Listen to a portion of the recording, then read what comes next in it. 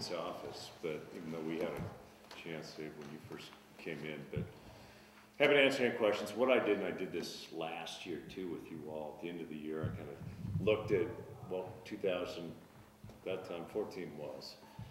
So I'd like to take a couple minutes to talk a little bit about 2015, what I foresee coming up in 2016, but then also open up for questions as well.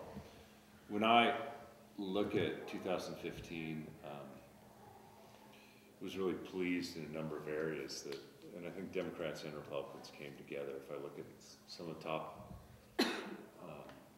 accomplishments from my perspective, and I'll dig into each of them a little bit, was one, Montana continues to actually be the most fiscally prudent, or one of the most fiscally prudent states in the country, where you have so many challenges in other states where, like if you're in Kansas, they shut down their school year early. If you're in Illinois, they're not even paying lottery tickets. Montana continues to keep $300 million in the bank. We're moving things forward, and that allows us to do some other things, like reduce interest rates, local governments pay for infrastructure. I'm pleased that we end this year at 4.1% unemployment rate, about a point below the national average. More people working in the state of Montana than ever before. And our wage, as far as increase, wage growth is among the top in the nation. I think we're sixth over the last few years when it goes to increases in wages. Pleased that I think that we've made smart investments in our public education system, and we're seeing incredible results, from highest graduation rates since ever it's been recorded since we started keeping that, to freezing college tuition, making some meaningful target investments in higher ed, which makes a significant difference.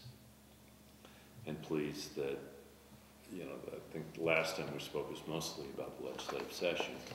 It's hard not to look at 2015 without the legislative session being part of it, but as we close out the year,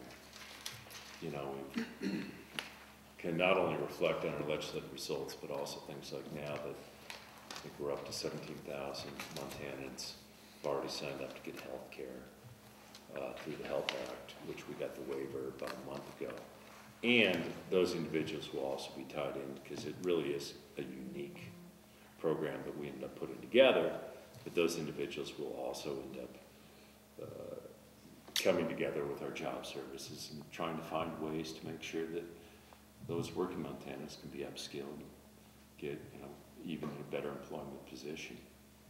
It carries over into 2016 in as much as that many of those same things that we've been working on will continue to do so. And I know that there's also some Butte-specific issues and other things, but one thing is that to continue sort of the strength of our economy and increasing wages, I think there are a number of steps that we are taking. I look at this time, this past legislative session was the first time that we've invested state dollars, meaningfully invested into research at our university system. But it's not just research that we hope that someday it might turn into something. It's research dealing with both Montana problems. It had to have a nexus to existing private sector businesses, and also with the hope that we actually see some results out of this in a 2-year period. There were grants and programs in Butte, in Missoula, in Bozeman, in Billings, and Havre as well through that. As we look at increasing wages, that it's something that I started shortly after getting elected, and we're still working on it.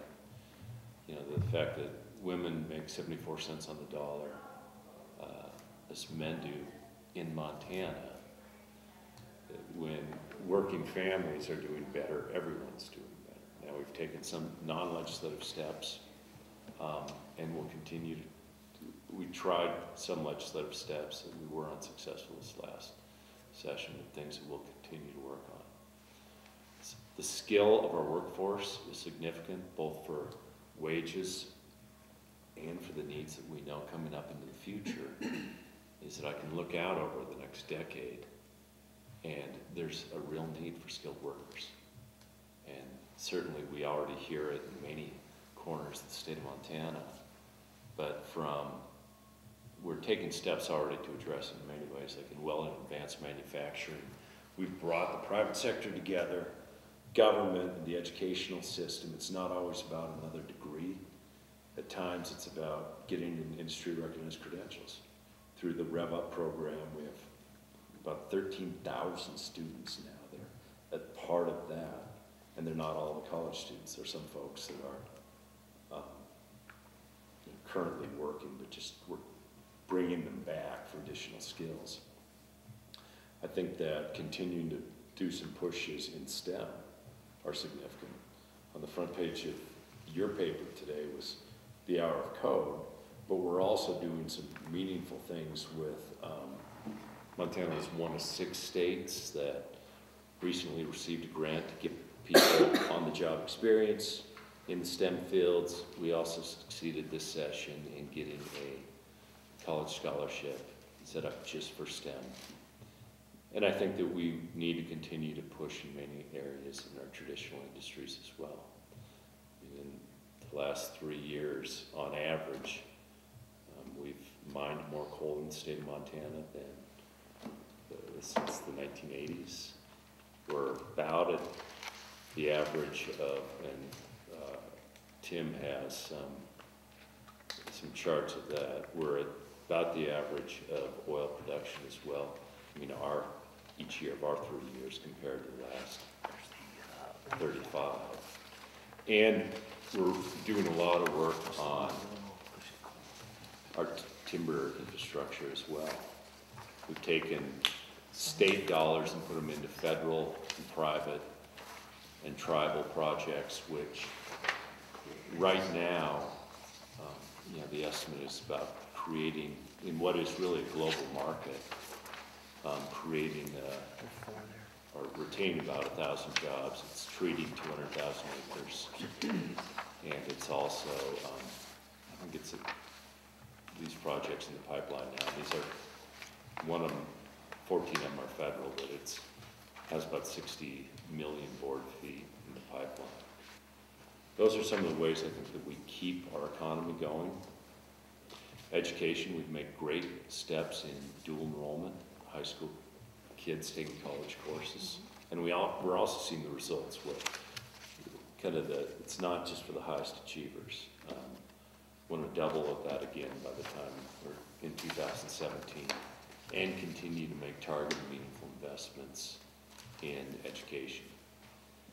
And then I think that the rest of the legislative pieces will certainly roll out, but we know both as we implement sage grouse and as we implement the HELP Act that there's going to be a lot of work to do that can make a meaningful difference in people's lives. So that's kind of some of the things that I see from the past and also going forward, but happy to answer just about any question you might have. You got, you talked about the unemployment rate, 4.1%, which sounds pretty good. I know there's some hot spots in the state where it's significantly higher, and one that we seem to hear a lot about from the federal lands management and timber side of things is, Mineral County and that area of the state. Is there any plans or anything that you're doing to try to address some of the enclaves of high unemployment in the state?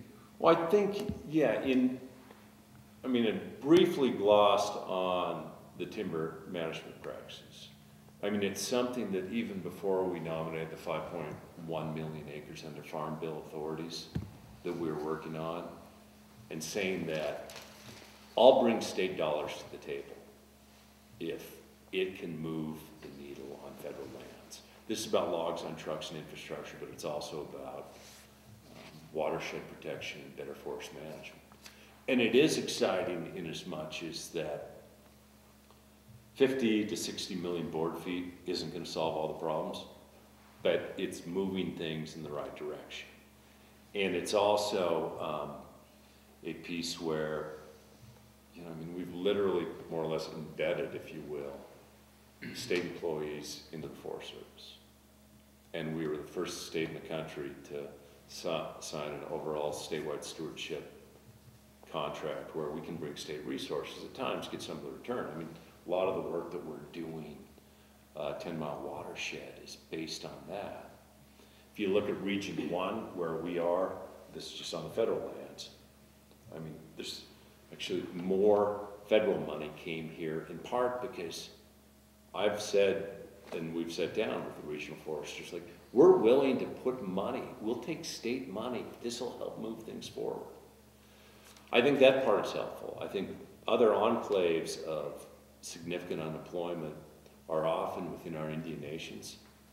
And we really have, much of it's through the Main Street Montana project, but really, I mean, we've tried to bring together both the tribal colleges, the tribal governments, and tribal business and say, how can we take advanced steps? Like, I think it was this year actually was the first time ever that tribal colleges all came to the overall Board of Education and secured $500,000, I think it's about $500,000 grant to say, we're gonna build tribal college apprenticeship programs. We've had our first success out of, I think it's called the Indian Equity Fund, where often financing is difficult in Indian country on reservations. So $500,000 revolving pot of money that'll help secure financing for Native-owned businesses on reservation. Those are some of the areas certainly that we're pushing to target on, some of the real high unemployment areas. Now that doesn't mean that whether you're in Mineral County, whether you're in Lincoln County, or in the counties where we're having continued, challenges in Indian country, that doesn't mean everything's great. And you can have a below full employment in Yellowstone County, as an example. But doesn't mean folks aren't hurting in some places. Right. So you have a big job ahead of you, picking out the new lieutenant governor. So how are you feeling with that process as you move forward? Yeah, it's busy at it, in as much as in what I tasked most of my senior staff to say, I want you to reach out to people, from business leaders to people involved in politics to community leaders, and give us names. And who do you think would be a good fit? And there's a number of facets for this, right? Number one is secession. God forbid that anything happens, continuity of government. Working with this team and moving my priorities forward. Hoping to have that all wrapped up by the end of the year. And kind of the process is we're gathering names, reaching out to some folks that would you at all be interested in even being considered. So you might imagine, like on the one hand, well, everyone might be humbled to ask, but a whole lot of them are like, oh, why would I want to do that? And then I'll sit down and talk to people and move forward from there. What are you looking for in Lieutenant Governor? I mean, I guess I'd like to hear some words about your philosophy of how that job ought to be done. Well, yeah. I mean, there are challenges with what this job is, no matter what. I mean, some folks have said, well, let's go to Colorado. Like the lieutenant governor recently left to become the head of WICHE. He was the head of, effectively the head of higher education as lieutenant governor. And there are some lieutenant governors that serve as the heads of cabinet positions. In Montana, we can't do that. I mean, our Constitution basically says, can serve in no other public office, and other cabinet position would certainly be viewed as that. So what I'm looking for is, A, being able to fulfill first the constitutional mandate that if, God forbid, something does happen to me, that could step in and assume this role. Now, I assume that everybody that's got to sit in, fortunate enough to, 24th governor, like when they come in, even if they think they're fully qualified, there's a whole lot of stuff that comes in this desk that I'm not sure anybody can always be fully qualified to do this. But then also to work on our initiatives and work as part of the overall team as we try to advance the state. So is the difference in who defines what the initiatives are, or, I mean, I guess I'm still curious to know how things broke down so severely with you and Lieutenant Governor McLean. I know one source told me that she had come to that person a few months ago asking advice on how to manage a difficult situation, primarily with your staff. And the advice was cultivate a personal relationship with the governor. So I'm curious to know, do you feel that effort was made? What advice followed? And whether it was or wasn't, why didn't that work? Why were you not able to have a good personal relationship? Yeah, I think that, you know, and it's certainly it's been reported about quite a bit this week, and even sat down some with Holly this week as well, that in many respects, it wasn't that good a fit. Now that doesn't, she's a very capable person, I think she'll do well, but I think it was this kind of ground that's been covered. Well, I'm looking for more. I mean, I guess I'm just curious to know where did it break down? Where do you see it really, where did the relationship break down? I think that, you know, it reported out and had good conversations, and you can read the articles, and as much as in some respects this happens often in business and other places, and, you know, that's ground that I think we plowed.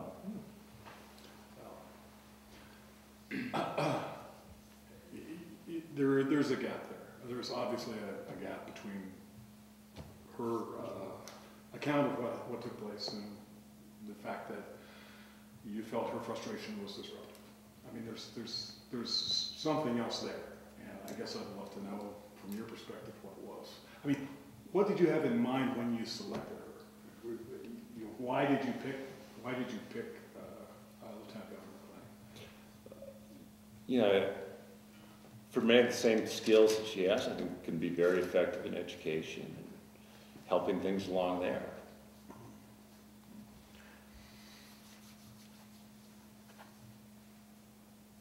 Anyone else?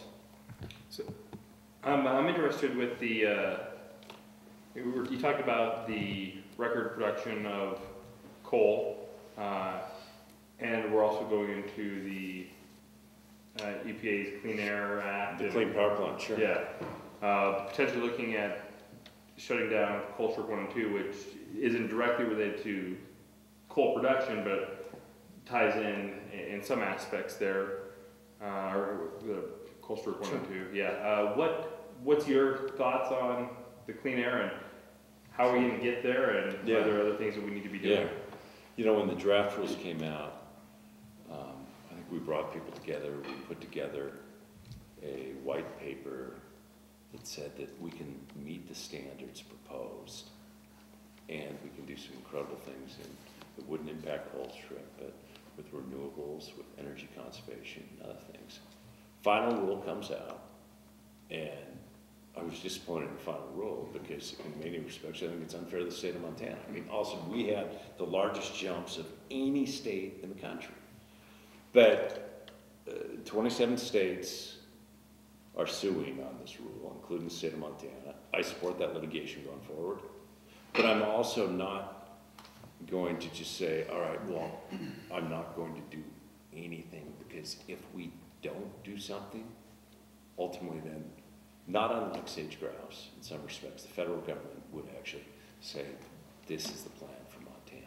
I'd much rather have it designed by Montanans than elsewhere. Now, with that said, a couple different things too, I guess. One is, coal will be part of our energy future. I mean, and we also have 28% of the nation's coal reserves in the state of Montana. Even under the Clean Power Plan, you know, 2030 it goes from 40% coal to 30% coal as far as energy production. There are parts of coal strip that are certainly beyond, you know, the owners of coal strip don't work for the governor of Montana.